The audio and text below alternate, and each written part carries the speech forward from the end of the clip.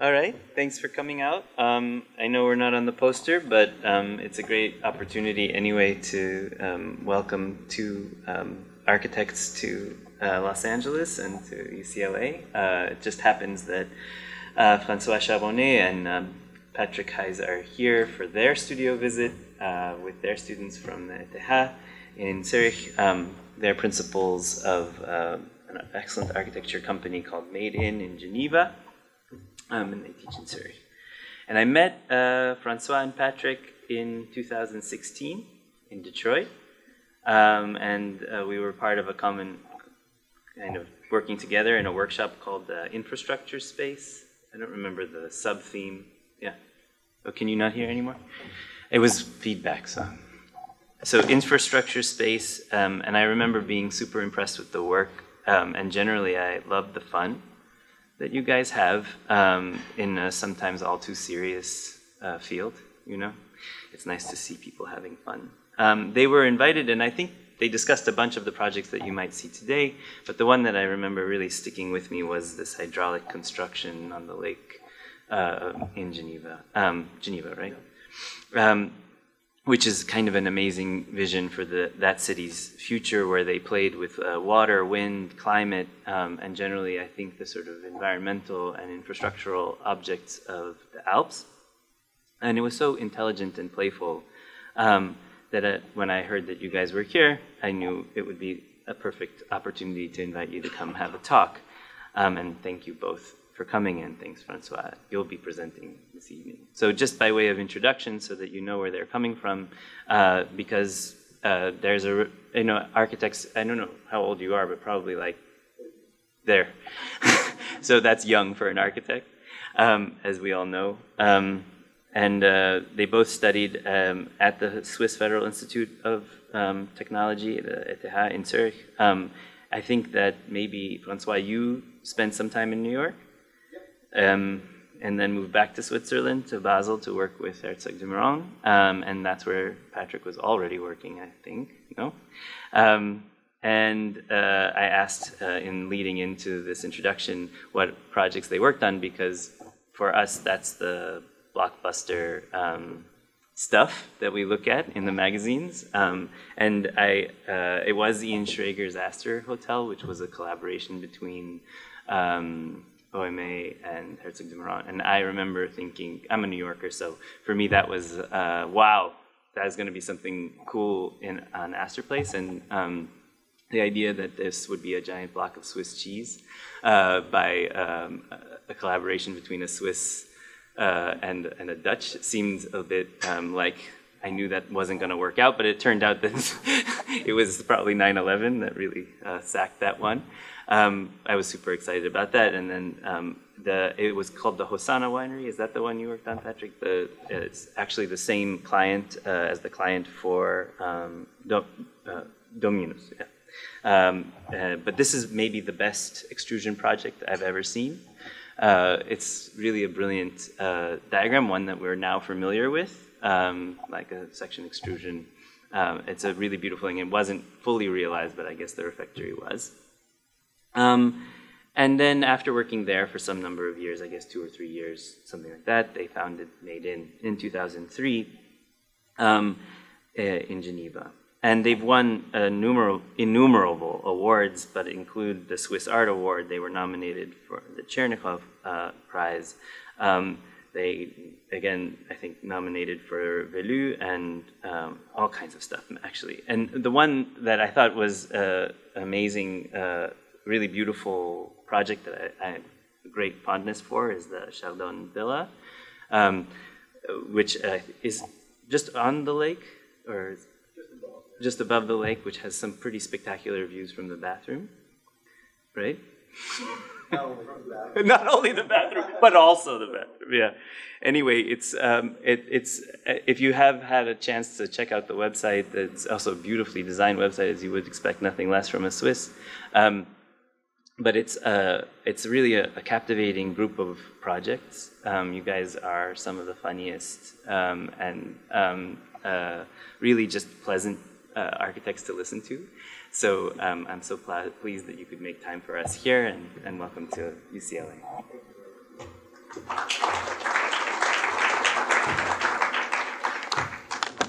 So, I don't think yes, thank you, Michael. Can you hear me fine? That's fine. All right. Well, I want to thank you for the invitation to have the opportunity to actually present our work here at UCLA in California. It means quite a lot to us. And we've been looking to that moment for quite a few years now since we met in Detroit. So I'm very happy to be here. On behalf of Maiden here, I'm presenting also my associate, Patrick Heiz, on the right side of the picture. To point out to what actually this picture was actually produced when we were asked by a magazine to stand in front of one of our buildings in order to promote, I don't know, what kind of an architecture we would do, and then stand kind of dumbly in front of our buildings. And we said, no, there's no way we're going to do this. We have to promote something else.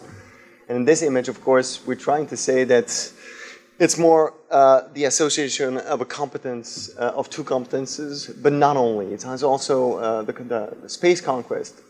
Of course, it does not compare, architecture does not compare with the space conquest. But I think there is something in common, is that a project is something kind of a sort of a projectile that you throw and give it a trajectory and a speed. And at a certain point, there's a lot of an uncertainty factor in the field of architecture. And I think we should consider the project as a kind of an adventurous matter and not only something about controlling. So therefore, there is an uncertainty in developing architecture, which I think is central to our practice. So from that to the first image of the house that we built around the Lake of Geneva. Again, this was also the first publication for the house, which was actually not finished as such. But it's interesting that we placed it on the moon not only for the sake of the slogan that you see up there, because it was a fashion magazine, so we didn't really know how to really promote the house in a fashion magazine. And instead of doing a kind of a pseudo-scientific approach to what the house would be, we proposed to actually fully embrace the magazine, the fashion magazine perspective, and say, okay, we're going to just build up a kind of an image associated with a slogan. And here it says, some don't work with the same gravity. But the point is also to show that this is, the structure of the house is really going to be, as you will see later on the images, the house itself. This house is set on a very spectacular site close to the lake, Le Lac Léman, the Lake of Geneva in English. And it's a very spectacular site. It's now UN protected, UNESCO protected site. The vineyards are extremely beautiful and extremely spectacular. Also, they give a look onto the lake, as we will see later on. But this is also to show where this house is actually set. This is the first flat roof house on the municipality of Chardon, and it's probably going to be one of the last one, probably. But I wanted to point out to what this house was. Actually, was developed in 2008, and it is, you could say, in a certain way, a glass house. But actually, I don't know if I have a pointer. Could I? Is there a way to actually to have perhaps a pointer? What I want to point out too is that it is a glass house, but instead of a glass house, I think we should consider it as like 4 glass houses next to each other. So what you can see here is basically the structure and the infrastructure and the organization of the whole house. And instead of this, modernist type of a glass house typology where a central core would allow for space around to develop the program around a central core, here what you organize is actually 4 houses next to each other. Yes, thank you very much. Yes. So 4 units, really, an infrastructural one, and then 4 units, the master bedroom, the entrance and the visitor's bedroom, the kitchen and the dining room and the living room. And these parts are actually separated houses through a system of sliding doors that you could activate and create actually a huge enfilage, as we will see later on.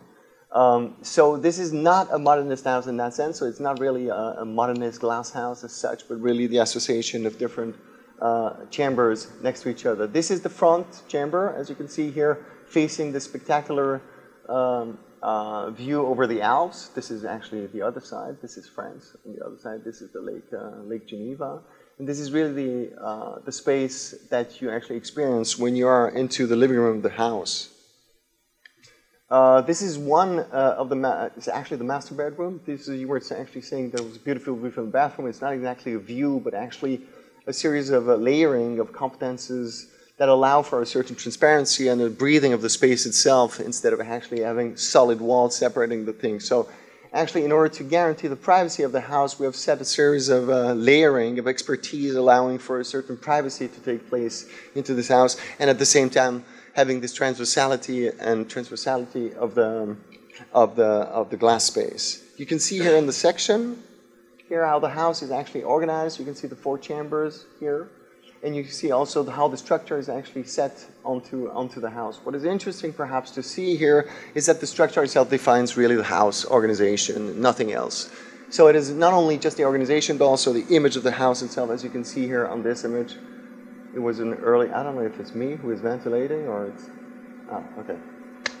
So the house is set here on a very hilly landscape. And what happened actually, the reason for which it actually floats over the site is that we were asked by the clients to actually have a house that will allow to exploit really this site. So it's a 1,000 square meter site. And basically the footprint of the house with such a staging of the structure allows for a 1,000 meter exploitation of the site itself. So therefore the footprint is really reduced to almost zero. Here's a side view of the house with its retractable staircase as a kind of a sign of the occupancy of the house. So in this case, the house is completely closed. No one can access the house, and the privacy is at its maximum limit. Here's another view. And what I want to point out too here through this section is how slender and how difficult it was actually to set all the fixtures inside this slender construction, or for the steel structure to appear as really not only just the structure but also the house as an image. And you can see here we've used a special steel structure that was used for parking lots and was developed by ThyssenKrupp, which is a German firm, and allowing actually through these, I don't know, you call these actually in English, but these Unterzug, to allow for actually the infrastructure to take place into this.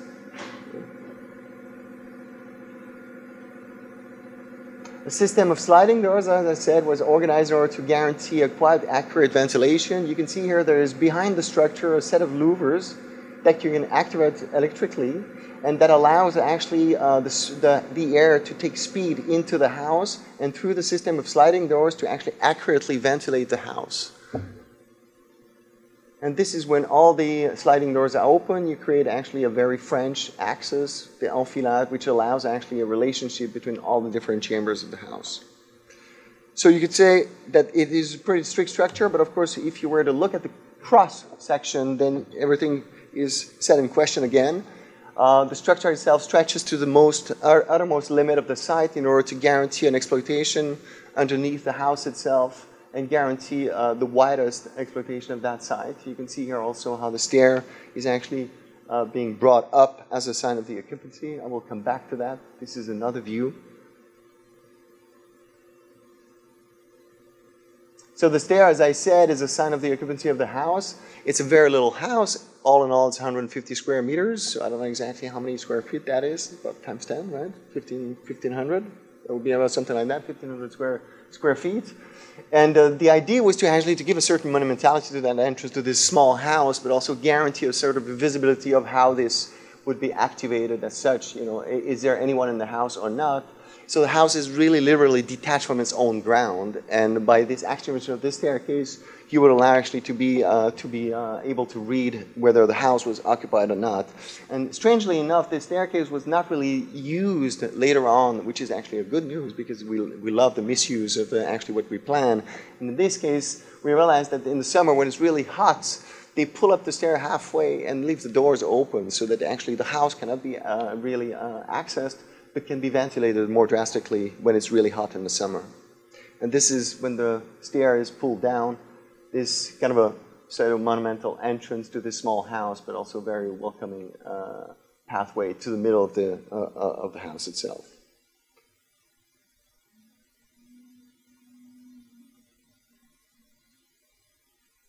The second project I want to talk about is a project that was developed in 2008, I think, also at the same time as we finished that house. We were asked by a municipality, in actually set between, I don't know if you know about this, but the longest tunnel in the world was actually finished last year in Switzerland. It's about 57 kilometers long, and it is set between Ersfeld and Biasca. 57 kilometers, and it's going to actually place Zurich about 2.5 hours away from Milan. So it's really an acceleration. But here's what happens when they build that tunnel. You can see how actually they started to build.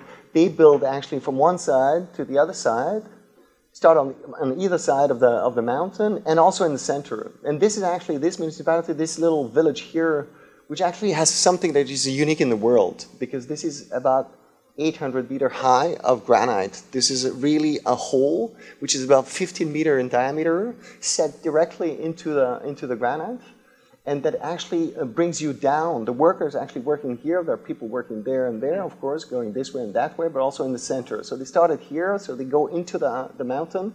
There's a huge lift that drops actually into the thing. Here, down there, the temperature oscillates between 35 and 55 degrees Celsius. There's such a powerful ventilation that you can't hear yourself, so you have to wear like headphones and follow your guide in order to actually visit. We had the chance to actually visit this thing. And of course, we are absolutely fascinated by those machines that actually are able to dig such holes. And you also get to know that each country has its own specificities. So the best drillers vertically are the Italians, the original best drillers are South Africans, and so on. So there's a whole consortium actually of competences that are needed actually to build up such a tunnel. Nothing new technologically, really, but it's just the longest tunnel in the world. That's what it is, right? Okay, the reason for which I point out to this is that we were asked by this little town to say, okay, what is it going to happen with this whole 800-meter hole when the tunnel is finished? And they said that we have something unique here, and we don't know what to do with it. So you have to, tell us what to do with it. So the Confederation had an idea. They wanted to actually make an underground train station so that the people from Zurich could take their ski boots directly from the city of Zurich and directly get on the slopes, right? And there was a lot of discussion. They were really planning to do that. They never did it. So So this municipality asked a series of architects to actually promote ideas for that. Where 5 architects were invited to take part to that not competition, but that study. And all of them actually proposed to come down, to go down into the hole and to watch the train pass by. And I thought that's a little bit awkward, actually, to go down a hole about 1 kilometer down into the granite and to watch this train pass by that won't stop. So we said, we need to find another idea, another poetic idea, I think. And what you see here in this area is really what we call the Urschweiz. So this is really the first cantons, the first states that aggregated themselves as kind of a primordial state. This is the origin of Switzerland, really. And of course, the landscape is absolutely fascinating. This is the center, the core of the Alps. And so we started to investigate on how we could actually use this hole. And we realized that in the past, of course, the Alp horn was not an instrument. It was a tool to actually communicate between the shepherds throughout the Alps. So therefore, they could gather the flocks and also communicate with the other shepherds of the other valleys through the echo which became, of course, a topic all of a sudden through the project. And we said, here's what we're going to do. Instead of bringing the people down, we're going to drill up the last 400 meters up to the surface of the mountain. So the whole hole would actually be about 1,200 meters high. We're going to actually instigate here, promote a device. And when the train passes into the tunnel, the shock waves would actually trigger the device, and you can actually move the air particles all the way to the top of the mountains. When the train passes, the mountain screams out its own joy of actually having a train passing by. So it would work as a sort of a theatrical way of actually a sign. And the national exhibition would have had to take place in a few years, I think, around this area. So it would have been a very beautiful way to actually evoke the Alp horn as a kind of a tool to actually communicate something, and turn, of course, the city, the village of Sedrun as a kind of a gigantic arena to actually witness that particular moment. That's it. The third project I want to talk about is a project we like very much that you mentioned also, Michael. It is said as that this is the city of Geneva, where we have our office. You all know probably this little part of Geneva at least. This is the largest lake in Europe. And this is one of the largest rivers in Europe. This goes all the way down to Marseille, into the Mediterranean Sea. This is the Rhone. along with the Rhine is one of the largest rivers in Europe. And the specificity of Geneva is, of course, that not only set at the end of the lake, unlike Zurich, the city of Geneva is part of the lake. It's a very different situation. I think Zurich has a completely different situation for its own city. It's really at the end of the lake, but here in this case, the city of Geneva is really part of the lake and embraces it. There's a specific name for that. It's called La Rade and the Petit Lac that actually surround that lake. Of course, like any other city built around a river, there's this whole series of bridges and crosses and infrastructure allowing for the link between the two sides of the rivers. But there's also this huge bridge here that was built post-war and that actually accommodates for traffic. It's not the only city where there's a lot of traffic. Geneva is a very small city compared to Los Angeles, but there are 60,000 cars passing on this bridge every day, and it's an absolute nightmare to go from one side to the other. So therefore, they launched a competition to actually set a pedestrian way alongside this thing. We thought that was kind of an awkward proposal because there are a lot of bridges, as I showed on the previous image here. There's a lot of bright bridges actually allowing for pedestrians to go from one side to the other. But what we thought is that we would kind of investigate what the history of this shore were. Geneva is really characterized, it's called the Cité des Parcs. So in Switzerland, it has this absolutely wonderful English parks, right? And these were actually built up by aristocratic societies in the 18th and 19th century. And the reason for which we call it the Cité des Parcs, they are of course mostly English gardens, but they are actually at the time where they would exchange very rare essences of trees. And therefore we have in those parks extreme essences of trees that you would not find under our latitudes. So you have redwoods, you have things like that. So they would exchange actually seeds of extremely precious, and you have extremely wild parks there. But they were all, of course, private parks, dedicated to the aristocratic families. Later on, these aristocratic families actually gave this to the population and to the city of Geneva. This is the first one. This is the Parc Montrepos, which is on the eastern part of the city. And you can see here, this is the English garden with actually an accommodation of the shore. This is about 1878. So this is 30 years after the modern confederation is founded. Later on, you see here the Parc des Eaux Vives, very close to where our office is. This is also an English garden that was also set and given to the population, but you also see here the extension of how the shore was actually worked upon in order to create a sort of a huge promenade. So if you see it from the beginning of that promenade all the way to the other side, you would be about 8-mile promenade. But there is a missing part here, right? And this is really at the core of the project. We wanted to actually embrace this classical opportunity to actually finish that classical promenade all the way around the side, and not to stage it in a way that would be kind of a little passerelle, that would be a structural, tour de force, but something that would complete that 19th century investigation of the shores. And this is what we did. This is the project itself. So it's a special infrastructure. You can see here how it is. And this was actually the depth of the site. Most of the competitors actually proposed a very structural way of staging this passerelle. And we said we're going to embrace the whole depth, really, of the site that was given to us and get as close as possible to what roads and the main road is.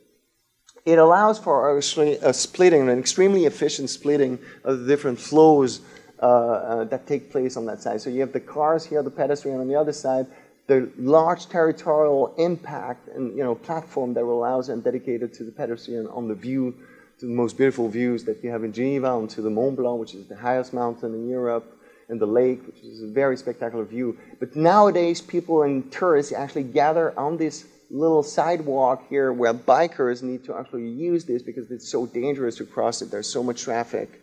And the road is really bad. So therefore, you have tourists here, you have bikers, you have pedestrians that actually conflicting interest. Some of them wants to stop, some others wants to cross, and it doesn't work. So therefore, we said we're going to embrace this whole territory and propose a new kind of infrastructure that will allow for this splitting of different flows. So you have now the bikes actually set behind the new infrastructure, the whole frontal territory, completing the 19th century promenade into a huge infrastructural, pedestrian infrastructure. The cars stay where they are, and on the other side you have no change to the actual pedestrian areas. It's an infrastructure, and I said I wanted to speak about this infrastructure, how it really works, and what kind of a performance it addresses, not only in terms of landscaping, but also really what it promotes as a performative aspect of this infrastructure. And here's what we have. Every year, one of the largest fireworks in Europe is set on fire literally over the lake in August. So you have about 250,000 people gathering around the lake to watch this about 45-minute an hour show. And don't ask me whether I like it or not. This is happening every year. So this is something that they have to set a provisional infrastructure every year in order to actually accommodate these 250,000 people. In this case, through the section, you would see that you would actually naturally set a kind of a stance, and therefore, for the sake of this kind of festival, actually, the form itself would allow for a temporary and provisional infrastructure that would meet the requirements at this time. I want to point out also to this, actually, how this works. We'll come back to that. Of course, as any city around, located around rivers, you had these with these rules. I don't know how you call these kind of the water wheels, actually allowing for the infrastructural help for the grains and so on to actually work. And we said it would be, this is the modern version of it, this is the turbine, and we said it would be very beautiful to reactivate this in a certain way. So here's what it is. The structure itself is a very simple concrete structure, like concrete walls set 50 meters apart from each other. And then you have here a floater. So basically this whole pipe here is like a kind of a floater and adjusting actually to the level of the lake. The level of the lake oscillate between 1.50 m and plus minus 1.50 m around the year.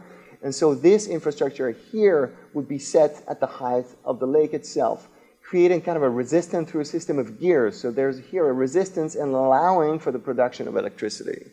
Therefore, the system itself, a very basic system of resistance, would allow for electricity to be produced and therefore to promote the lighting of the bridge itself.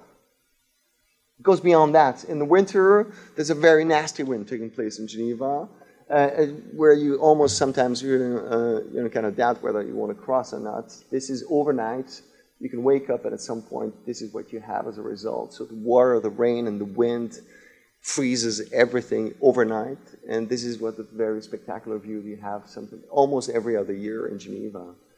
And of course, through the geometry of it, the wind will be deflected and allowing for a protective area here behind the thing. This is the third part of the performative aspect of this bridge. And then finally, of course, the traffic itself being a major. I don't teach you anything about traffic. You know a lot about it here in this town.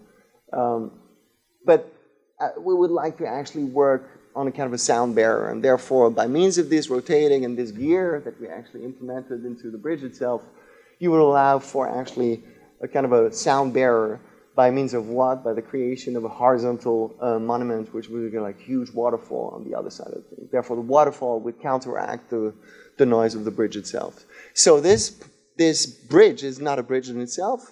It's more than that. It performs on several levels, and this is how interesting we thought it was to actually stage, again, kind of a horizontal pendant to what the water fountain, the vertical water fountain is. It was badly received for the very reason also that it took place a few months after the tsunami in Japan, and therefore they thought we were cynical about this. But this is as we had raised really the level of the lake on the other side and give a pendant to the vertical fountain. The fourth project is a project for the hockey stadium. Yeah, I don't want to teach you anything about hockey. You guys know a lot about hockey. I usually tend to actually present this image to point out to one thing. Hockey is an extremely physical sport. And this really, at the center of really any hockey player would tell you that this is not just the result of what hockey is, of course, but this is the physicality of it. It's cold steel contacts. The players stay on the ice for less than 2 minutes and then they have to change. It's so physically intense that we wanted to actually portrait that kind of thing. So instead of doing just an arena for any kind of a sport, we wanted to do an arena, a very specific arena, which would actually deal with this issue of hockey as such. And it's another infrastructure I want to speak about because it's set on a very specific area in Zurich where the competition brief did not allow to go beyond -4 meters underneath the ground level because there is a river that actually crosses this part of the city. And you have here also, this is a very strange and awkward site because it's set between two major infrastructure. This is the main railroad leading to the center of the city, and this is the main expressway leading to the center of the city. So there's a kind of a breach, and this object here, which is set next to what we call Schrebergärten. Schrebergärten are very small gardens, actually, dedicated to people who want to cultivate their tomatoes over the weekend or spend their time with their own private garden. And there was a huge question whether actually this size of an infrastructure could take place next to this. It is now being built by another office who won the project, Adam Caruso, but this is our contribution to the competition. We wanted to actually organize, there was a parking lot that needed to be actually developed around the site, and we said instead of actually hiding the cars, we're going to develop a parking lot set between the two main infrastructures that would allow actually to stage a link between the northern part of the city and the southern part of the city, because right now the infrastructure would be actually totally devoid of any contact with the northern part of the city. So by means of this gigantic, let's say, parking infrastructure off ground, we would allow for the people from the northern part of the city to actually join this area. This is the floor plan of the ground floor, and actually the reflection we had is that in a stadium, the only place where the maximum amount of people here, it's about 12,000 people stadium, where the 12,000 people would potentially meet would be the ground floor. Literally afterwards, in any stadium, the people actually gathered, and set around the different stands and heights.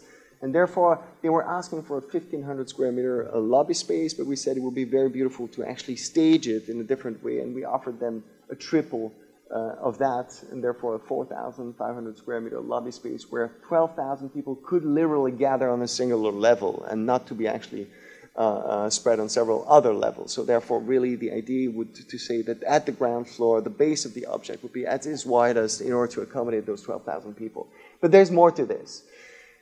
In Europe, at least, I don't know how the fans are here, but they are extremely not only just violent on the ice, but also outside of the ice. And for there are a lot of security reasons. During the games, nets are being pulled up between different fans zones, the beer cans not to land on the ice and so on. So this is really a serious question of security. The different team fans cannot meet one another. And here's what we did. We actually set a road that would bring actually the player in a kind of a very monumental way inside the structure itself. But what you can't see here, because we haven't drawn the shadows, is that this was actually going down, creating sort of a ditch into the thing, and therefore creating an island. So for the fans, from the visiting fans, actually set onto an island and actually are never in contact with the other by means of this structure, and therefore actually guaranteeing the security to take place. Well, on the other side, you have just one tribune for the press, one tribune for the for the visitors, and one tribune for actually not for the visitor, for the common people, and on the other side, the tribune of the Zurich team. The section I was talking about, this is really the widest part of the building itself. You can see that's where in the lobby you can actually set the 12,000 people. It's actually not just one arena, but it's two arenas, and the arena, the main arena, actually stage as a bridge over the small arena for the second team thing. So this is here of the 4 meters I was talking about.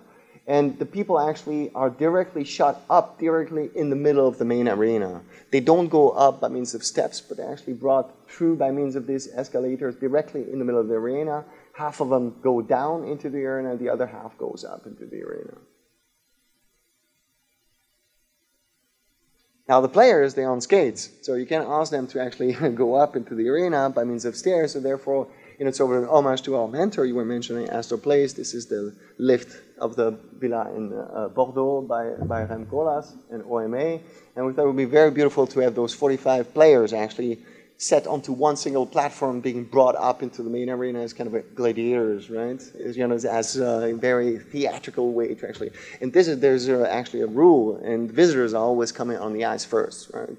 So that we were brought up into the main arena, and you can see here, during halftime, this is the lower part of the small arena.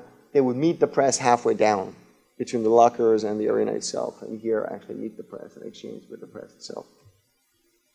The other part, which would be absolutely central to the project itself, is that in any stadium today, the slope of the stands, the amount, the space between each seat is given. So therefore, no architecture can be really defined by that. But there's one thing which is left to the decision of the architect, is really how to deal with the corner.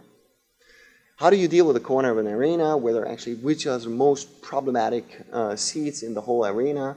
And I'm pointing out that this image, usually there would be a sound. You see this icon right there, there would be a sound to point out to what the arena is really. A hockey arena really vibrates with an extreme atmosphere, which you can never find in football, for example, at least not in Europe. And for having experienced also a hockey game also in the US, I think this is also something extremely central to that.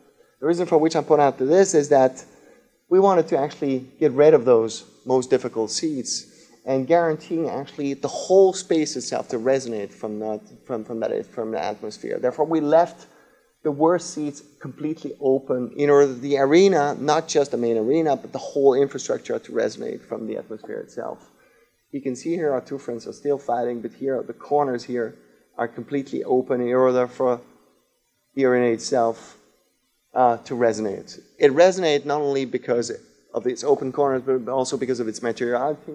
This is basically a 8mm thick steel structure and cladding, and there is no absorbing material in the whole arena. Therefore, it will make it really an absolutely fantastic experience. We kept the helicopter platform of the L-rig. This is a Gazprom L-rig platform that is set in the Arctic Sea. During the game, at game time, we would brought up the lions because the lion is the icon of the Zurich Lions. So at game time, the old lion of the zoo will be brought up onto the platform as a sign of the occupancy of the arena itself. The fifth project I want to show, this is the, not the last one, but the, was a competition launched in 2012 for a series of pavilions that were actually developing around the topics of Claude Nobs. Claude Nobs was the founder of the Montreux Jazz Festival. He died a few years ago, but he was there at the time. He really, and Claude Nobs has a collection, a very interesting collection of concerts that you all mostly know about, but he is not allowed to actually promote them commercially. He has to promote them into specific areas, and therefore he got in touch with the president of the EPFL, which is the pendant, the French part of the pendant of the ETH in Zurich, and asked them whether they would be interested to actually stage kind of a series of pavilions in order to be able to play that music and to show it, to share. And for us, it made no sense at all, as much as we love the music promoted by Claude Nobs in development, how we would actually bring this technological school and ambition of the school with an art form, which had nothing to do with technology as such. But Claude Nobs was really fascinated by technology, and we thought, okay, there is perhaps a link to be found there. But we very, very quickly realized that this technological link between his kind of fantasy for technology and gadgets and so on, and the technology that was developed at the EPFL would be too shallow and would lead to kind of a dead end. Because technology is, of course, bound to its own fate to become obsolete very quickly. Therefore, we were looking for something else. That was one point that we questioned in the program. And not only, because they were also mentioning the fact that we were talking about pavilions. The pavilions, in a way that we use as a word, kind of a withdrawal, you know, they didn't really point out to what a pavilion was. Therefore, what we asked is that we also said how a pavilion could be read, and we went back to what a word means, pavilion, etymologically, and we realized that this would really become a very beautiful program, because a pavilion is several things. Of course, it's not just in the field of architecture. In the field of architecture, it's a smaller building. It's a small building, so it means that there is a larger pavilion in a certain way. And the larger pavilion on the EPFL compound is the obvious one, is the one by Sana, which is the Rolex Learning Center. So for us, it was extremely important that any pavilion that we would develop would remain kind of a, you know, smaller and more modest than the pavilion by Sana. That was a kind of not a moralistic approach to it, but really also then kind of an ambition of the project itself. Secondary building, that's one thing.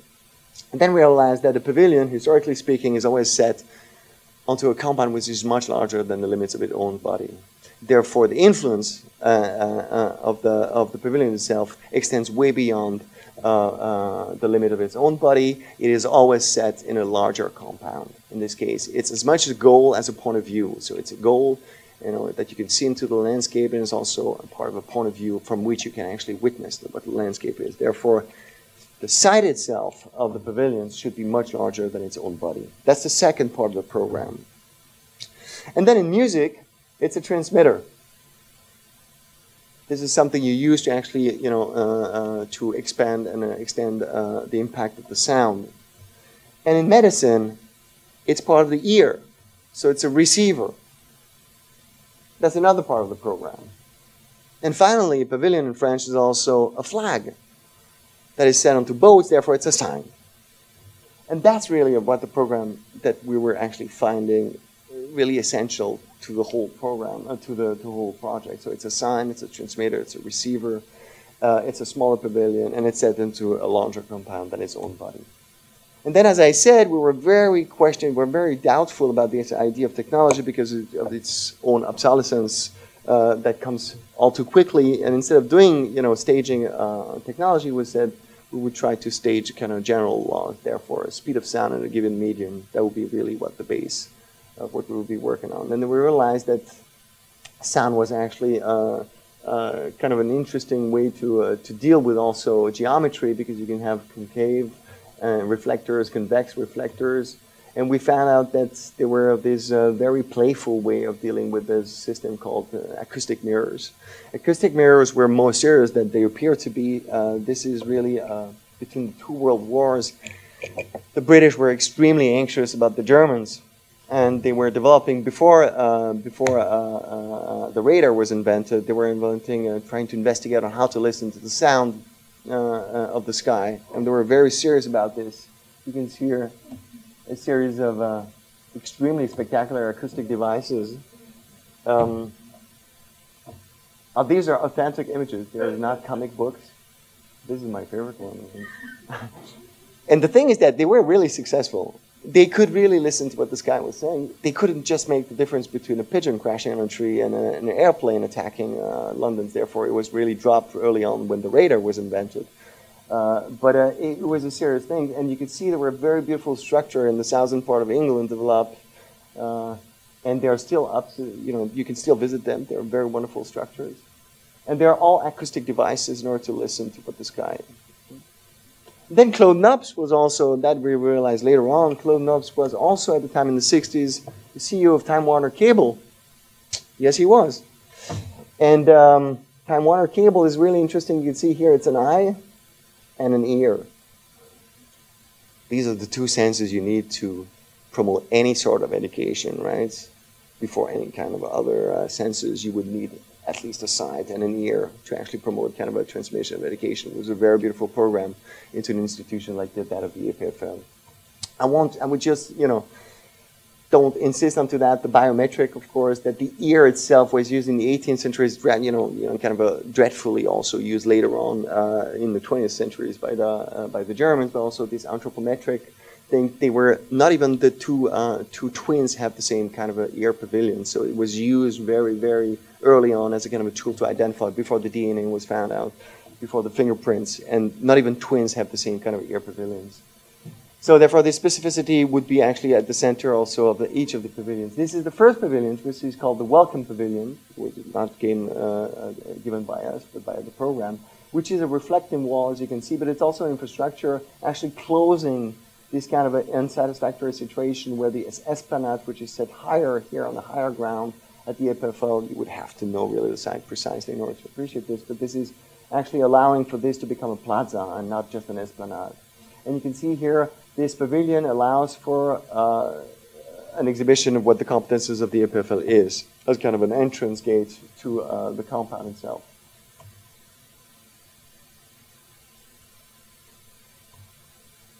This is the central pavilions where actually it's called the Sound Lab, where musical groups would actually perform on a daily basis, where cafe and a restaurant would take place. But it's also a sound lab, and we used actually the gasometer, kind of last farewell to the oil industry and the gas industry and the fossil industries as kind of beautiful structure. And this would turn into a real laboratory, because you can actually change the volume actually of the sound laboratory itself. So we took really the program almost word to word and extremely seriously.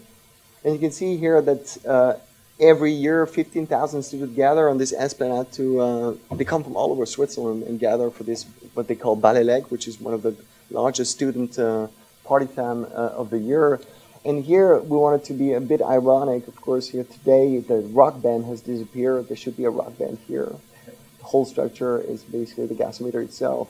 And it turns out to be that today we actually visit those iconic buildings and kind of like rock bands. And this is a criticality we wanted to address. This is a farewell to the fossil energies, but at the same time also a critical point of view to what architecture as it is perceived today. You can see how the main pavilion works. You have here a transmitter, the transmitter was talking about, and here a series of implemented like Russian puppets actually that can develop and change the volume of the system itself, of the laboratory itself. This is one of the laboratory on top. This is the restaurant where the stage is being activated or the concert to take place. And the last one is an art pavilion. There was also the Confederation has a collection of art, and they wanted to implement this collection and to show it around the different universities in Switzerland. And of course, this was the most audacious part because it was really badly received that we actually dared to implement such a hill onto this landmark. The reason for which we did that is that you now experience the vaults of the Sana project here, underneath the vaults, inside the vaults, but you never see this wonderful landscape which is on top of it. And we wanted to create a point of view allowing for this to take place. You can see here the main pavilion, and here one of the receivers plus the hill where the students would gather. The reason for which actually we set it also here in the center is that this shape here is a potato shape, but it's so big that you don't really know what kind of a shape it is. You don't know whether it's a perfect circle, whether it's an ellipse or anything like this. And the only way to reveal that is we, in contrast, to place a very platonic and extremely ideal shape into it in order to actually create the distances that will allow and reveal the discrepancies of that shape. I was talking about the site, the fact that a pavilion is always set into a compound which is larger than its own body. This is actually the given side of the competition. So we said, this is way too small, we have to investigate the whole site of the EPFL and propose to actually set different receivers on the different part of the compounds. So the main transmitter, the laboratory here, would actually send sound waves to these receivers, and at the converging point you would hear the music. So you could be a kilometer away from the infrastructure, it works perfectly well, and actually cross this beam of sound waves, and actually here at the converging point you would hear the music itself. You could cross it somewhere else and not hear anything, but at the converging point you would set and hear the music. This is one of the receiver pavilion, and we would have worked, actually mobilized in the whole competences of the school in order to build up such a device, because there would be a lot of studies to be done about materiality and how kind of sort of geometries would allow for the spreading of the sound or concentering or focusing of the sound itself. And the last project I want to show you today is one for a museum, a competition that was held in Lausanne for the new Museum des Beaux-Arts, developed in 2011. And it is set in a very interesting site in Lausanne. This is the main station at the core of the city itself, which is here. And this is a private property owned by the main railroad company in Switzerland, which almost has a monopoly, called the CFF or the SBB. And this is a private site at the moment. Well, not anymore because the new museum has been built since then. But at the time, it was a private ground that you could not access because it was reserved for maintenance of the trains, actually. And it works perfectly as such, as long as it's held away from the urban tissue or the urban fabric itself. But then they proposed to actually open it and turn it into a public program. And actually this building here, which is called the AL 1911, which was built in 1911, as a kind of a landmark building. And we had a huge problem with this because we thought that, as I said, as long as it is kept outside of the urban fabric, there's no problem with that help. But once it is really implemented as part of the public program, then it creates kind of a barrier between the eastern part of the city and the western part of the city.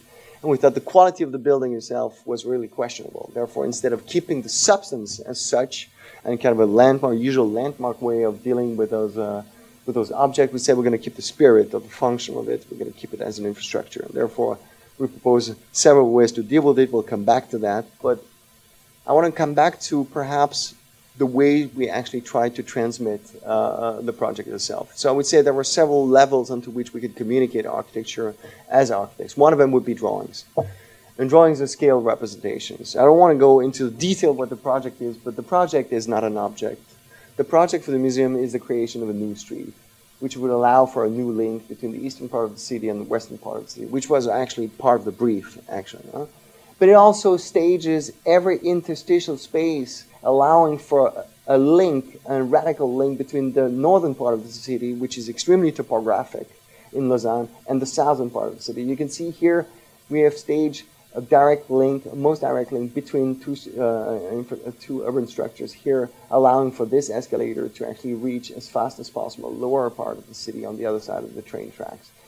The building itself at the ground floor has a minimal footprint, or this ground here, to be kept as a completely infrastructural space and to be activated as a kind of a pathway between the eastern part and the western part. At the lower level, a kind of a basilica-type ground floor accommodates a future link of development for the underground of the new train station, which was then, at the time of the completion, highly criticized, but turned out to be a reality. Nowadays, 10 years later, that's exactly what they're going to be doing. They're going to be refurbishing the whole train station and activating its underground. And we foresaw that, proposed actually to activate a new street in order to actually guarantee a secret link, an extremely efficient link between that level of the train station, which will become the main train station level. The museum itself is set not on the ground floor. You have commercial and gallery spaces here, but the main gallery spaces are set on the upper floor, and this means a lot for the way we built up the images themselves. I want to point out here to the topographic relationship. I'm sorry for the contrast. You can't see very much here. You have the main courthouse in Switzerland. This is the Tribunal Fédéral, the federal courthouse. And on the other side of it, you have the Alps. So on one side, you have really this hilly and topographic development of the city. On the other side, the landscaping issues.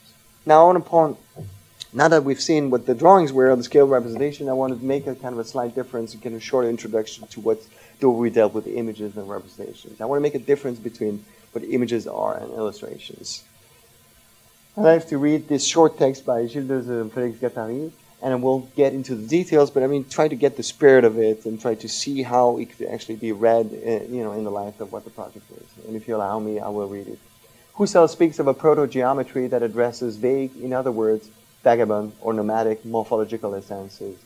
These essences are distinct from sensible things as well as from ideal, royal, or imperial essences. Proto-geometry, the science dealing with them, is itself vague in the etymological sense of vagabond. It is neither inexact, like sensible things, nor exact, like ideal essences, but inexact, yet rigorous, essentially and not accidentally inexact. The circle is an organic, ideal, fixed essence, but roundness is a vague and fluent essence, distinct both from the circle and things that are round, a vase, a wheel, the sun. A theorematic figure is a fixed essence, but its transformations, distortions, ablations, and augmentations, all of its variations form programmatic figures that are vague yet rigorous, lens shape, unbelliform, or indented. It could be said that vague essences extract from things a determination that is more than thinghood, which is that of corporeality, and which perhaps even implies an esprit de corps. I don't want to get into the detail of this. I'm not a philosopher, but there is a few things which are essential to see.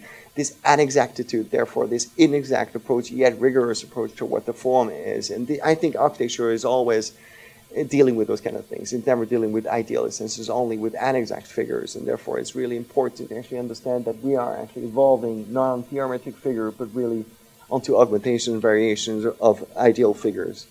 I will start with just to show you how the process has been evolved, and it led us to actually what the project was in terms of these illustrations.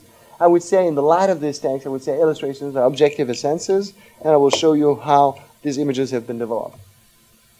So, what you see here is a caption, Galleria degli Uffizi, and what the image is really what actually the words are describing. So this is the objective essence I was mentioning. And this is literally an extension, an illustration of what the words of the captions are. The Carson Periscott, La Galerie des Machines by Ferdinand Duterre, La Gare Centrale de Lausanne, the Great Gallery in Paris, shown here during the World War time, not to be cynical about it, but to really show about the ordinance and the order of the spaces of the gallery without the artwork. The Mannheimer Schloss Zimmerfurt, the Enfilade, USS Ronald Reagan. These are all illustrations. and the Alps. In a later phase of the project, these illustrations are brought to epitomic characters and what we call ideal essences in a certain way. So I'll go back to that, and I would say that this image, the Galleria degli Uffizi, is not the Galleria degli Uffizi anymore, but the knowledge, the trade, the forces, the place, the space, the order, the form, the nature. Brought together, they form images, yet inexact essences. And there I need to mobilize William S. Burroughs in order to fully understand what I mean by that. The ease of identity. You are an animal, you are a body. Now, whatever you may be, you are not an animal, you are not a body, because these are verbal labels. The ease of identity always carries the assignment of permanent condition, to stay that way. All name calling presupposes the ease of identity. This concept is unnecessary in a hieroglyphic language like ancient Egyptian, and in fact frequently omitted. The definite article the contains the implication of one and only, the God, the universe, the way, the right, the wrong. If there is another, then that universe, that way, is no longer the universe, the way. The definite article the will be deleted, and the indefinite article a will take its place. The indefinite article stands for multiplicity. From the knowledge, we go to a museum and a department store, a structure and a context, a scenography and an enfilade, a morphology and a landscape. Brought together, they form proto-images, inexact essences, an interior,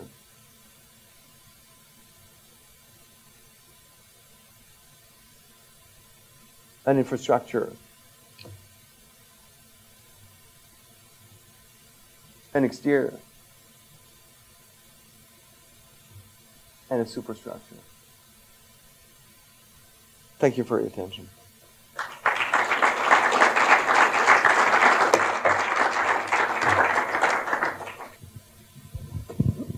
Hi, thank you for the lecture tonight. Clearly there's an interest in sound in the work and acoustics, and that was even before the EPFL project that you proposed. There's the control of the water and the deafening of the sound on the bridge. There's the horn that becomes the acoustic resonance of the train. I'm trying to remember what the third was. The stadium. The stadium, right? There's a sound absorption machine. It's all resonance and internal. So there's probably a deep thinking about materiality. Mm-hmm. And for someone who's also sympathetic and really interested in an architecture of sound, one of the great challenges is how to work with it, like prototypically, how to model not just in terms of the software environment, but actually testing in terms of materiality, and then actually how to draw sound. As someone who's very, the work that you just showed, especially in the last few slides, the very intentional use of imagery, distinct from drawing, distinct from illustration, distinct from diagram, and how to parse all of that out in terms of documenting a thinking about sound. I was wondering if you could talk about how that is worked within the practice. Well, our relationship with sound is linked to our love for music. Both, Patrick and I have been passionate musicians before we're passionate architects. So it's not so much a reality towards the materiality of it, which would be extremely interesting to develop, and this is something that was central to the project in Lausanne, for example, for the pavilions. This project is not possible unless the competence of the school is mobilized as such, and therefore the architect certainly, withdraws himself from this competence. And I think that was the whole idea of the project, was almost like a political agenda. It said, if you want to do such a project, don't just hire an architect, just mobilize the competences of the school, make this happen, and the competences will be then the project itself. I was not really interested into what these objects would become as such, but really into developing this kind of a essential exchange between an engineer and competences within the school. That's for one thing that I say. And then this interest for as I said, for sound comes for our, passionate interest for music. I was a passionate musician before, I was not a musician, but a mélomane, as we say in French, before I was really into architecture. And I think, it always comes back as such. Patrick has also studied at Berkeley, also jazz. for 1 year.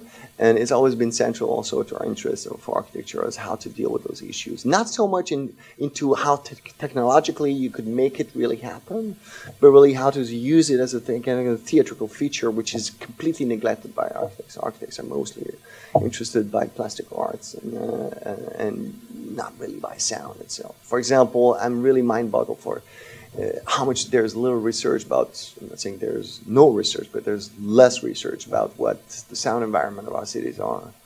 And an Asian city doesn't sound like an American city. A European city does not sound like an Asian city. And these are extremely interesting fields of investigation, which have been, I think, to a certain extent, neglected so far.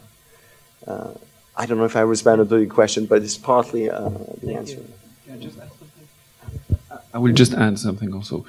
You mentioned, François, our interest for immaterial issues that could be, should be, in our view, integrated into architecture. Music is one, or sound, let's say. And the other, I mean, as much as it's an aspect that we would like to integrate again, there are other topics like political dimension or social issues that architecture could trigger, like you've seen, for example, in the bridge issue.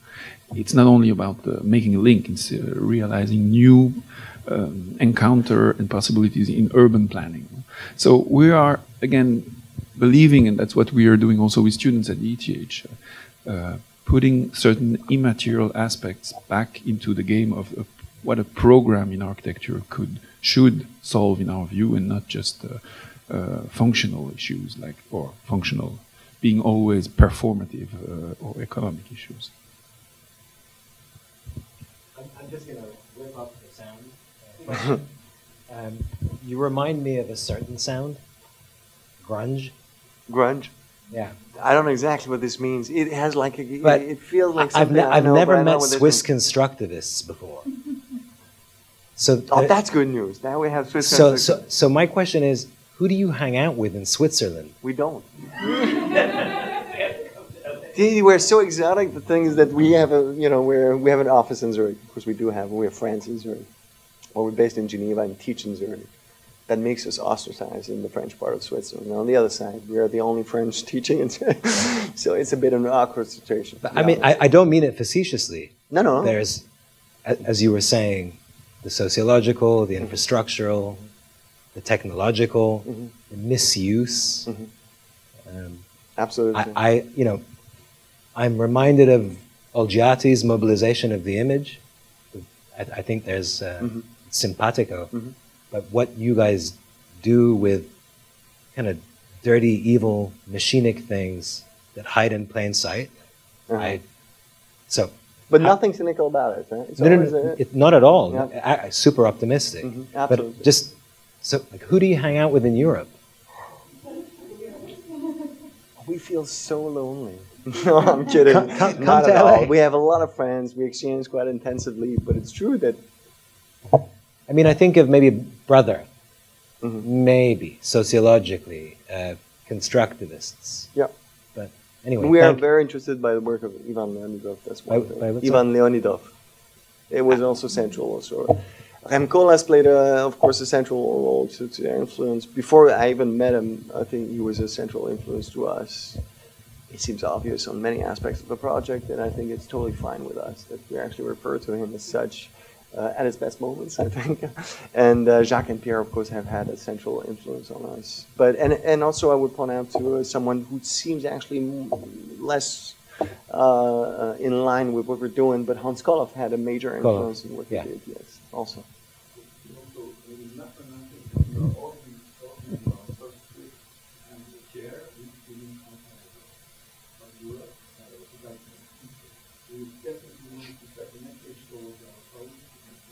Yeah.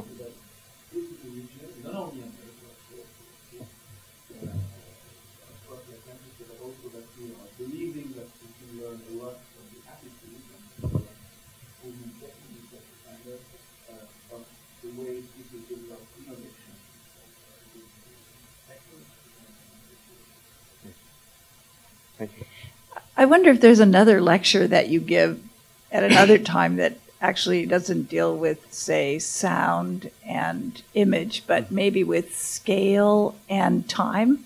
Because I kept thinking about as I was looking at the images, I was really interested to see what you were going to say about them at the end, was that there was this kind of historical, I don't know, Space Odyssey 2001 thing that, like, not just the floor coming up a la OMA, but these things that seemed to land abstractly out of nowhere. And it was because they, like the images of the British sound machines that you found, they were so big and so out of scale and so abstract all at the same time. So the way that you operated with these historical entities to sort of weave them in, I don't know if I would call it playful like Michael was, but sort of sneakily weave them into a building program, but you'd find some kind of abstract, unexpected form that had a historical or not contemporary reference, which I thought was in the black and white. And so I'd just be interested to hear about scale and time. To be completely honest, I'm surprised by the degree of abstraction, because we tend to develop the things in a kind of a hyper-contextual way, I think. Except that this context is not limited to the site. The context is a much, much broader concept that we want to understand. So Patrick was mentioning the sociological aspect, the political aspect, the constructivist aspect. All these form a context. And I think if we limit that to the contextual aspect of what the limit of a plot is to the legislation, we've certainly believed that an expectation of a client, a budget, a contextual apparatus, a plot does not constitute a problematic figure in architecture.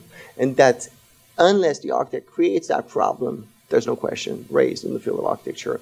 And if there is no question, there's no project. It's that simple. We really consider that if architecture does not raise this question, this is no architecture, there's no project.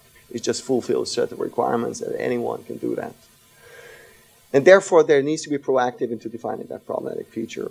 And that's also one of the reasons why we fall short of winning those competitions, always come second or third, for the very reasons that we overload the project with a series of questions and necessities. Instead of fulfilling the requirements, we want to open them.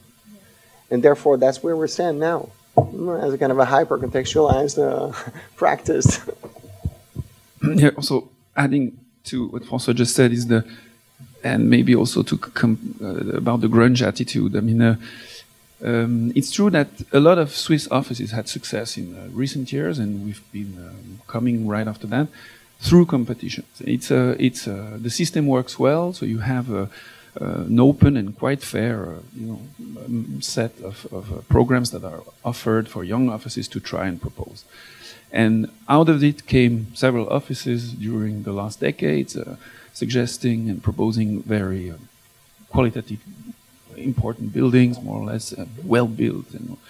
But the downside of this is that now you have, and we encounter that with our students, but colleagues also, habits of just defining good architecture as something that just basically fulfills a program.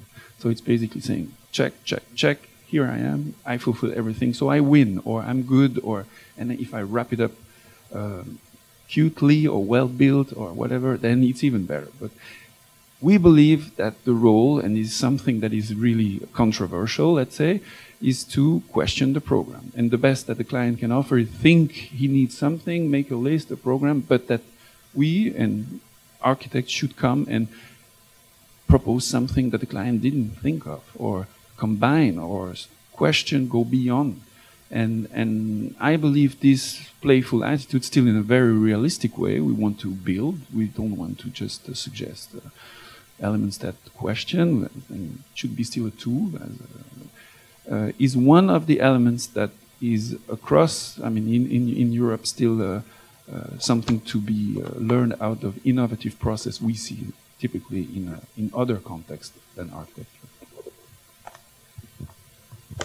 So I'm going to challenge the grunge comment just a little bit, because I feel like the idea that you would solve a problem with the machine actually seems like a very Swiss ideal to me. I mean, if we're talking about LA and LA is grunge, then here we try to solve the problem of the machine.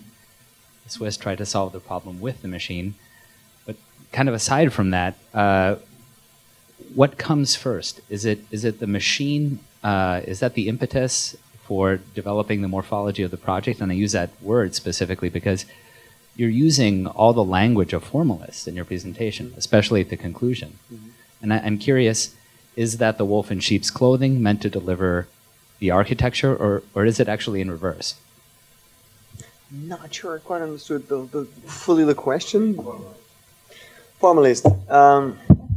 You know, any ism, I'm very dubious of any ism, to be honest. That's one thing. And then the reality of architecture is that at some point it takes a form. Face it, yeah, this is any architecture at some point takes a form. The way it actually evolves, the way it actually comes about is the secret of each architect. But I don't think this either as a critic, as a kind of a stand. I just think it's really a state of what architecture is. At some point, you have to give it a form. You say you're trying to solve the problem of the machine here. We're trying to solve it through the machine. This is just a series of projects of the last decade. This is not the whole aspect of our practice. It's one thing. The machinery or the machine as such, as a metaphor, as a reality, as an entity that performs interests us, but it's not limited to that. I think the final aim is really poetic, to be completely honest. Yeah. But maybe also to make the link with what I said before, having all architects just fulfilling the program, it just left them with the facade. And we've been also working for masters of that, like Herzog de Mont. They really made it perfectly, like accepting that you don't question the space necessarily, but that you give an answer for that. And we would like also to enter the functionality. And of course, there's an interest into what machines and can offer and let, I mean, imagine, I mean, coming back to the first image of going to the moon, I mean, there's no necessity there. There's just a will, a desire to say, I want to go there. And imagining something that is not just functional, but even poetic, out of machines. Yep, absolutely. Yeah, absolutely.